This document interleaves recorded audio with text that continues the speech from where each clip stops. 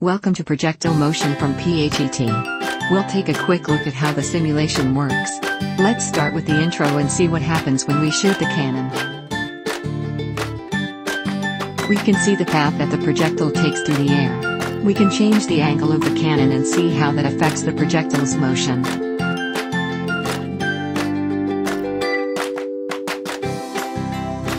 We can also change the height of the cannon.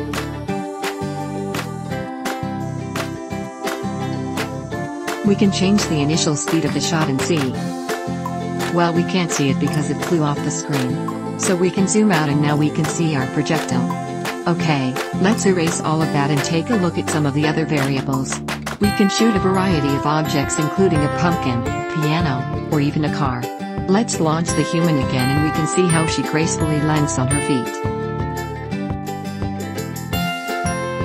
We can measure the distance that the projectile traveled by sliding the target, or better yet, by using the measuring tool.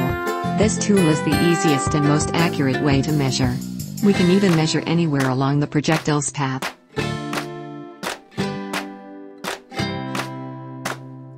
The tape measure has its uses, but I don't use it very often.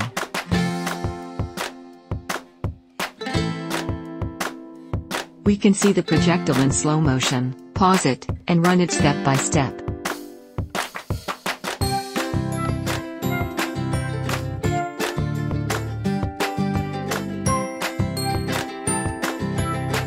The vectors help us to understand the forces that act upon a projectile in motion.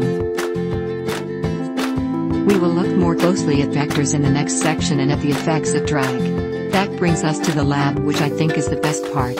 In the lab we can adjust all sorts of variables including the initial speed, mass, diameter, gravity, air resistance, and so on. We can even adjust our altitude and see how that affects the motion of our projectiles.